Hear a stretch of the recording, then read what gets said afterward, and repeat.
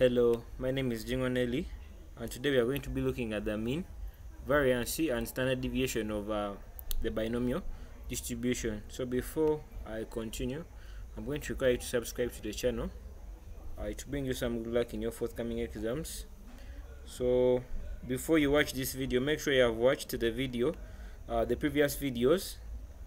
So with this, the mean, variance, and standard deviation of a variable that has the binomial distribution can be found by using the formulas.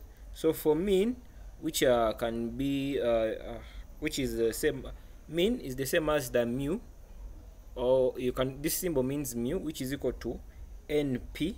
So n is the number of trials and p is the probability of success, and then variance is represented as sigma squared, which is equal to n plus p plus q. So q is the probability of failures, whereby the probability of failures is equal to 1 minus p.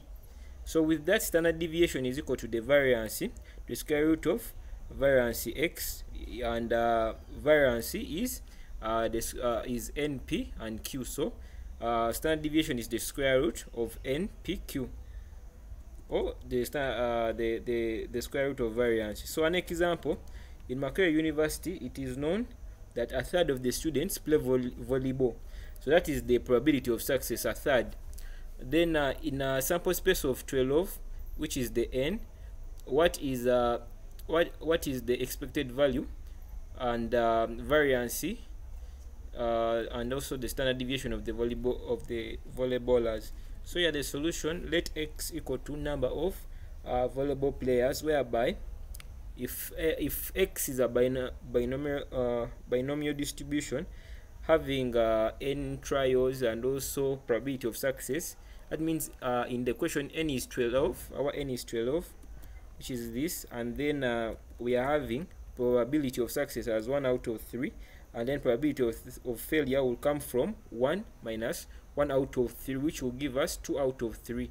So meaning, I just come and I apply in for the mean, it is equal to np, which is 12 times a third, which is equal to 4. Variance, which is npq, which is equal to 12 times 1 out of 3 times 2 out of 3, giving me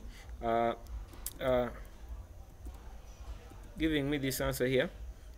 Then for standard deviation is just the square root of the variance, and this was our variance, which is this, giving us answer 1.633. So that is it. Thank you so much for watching. Make sure you subscribe to the channel.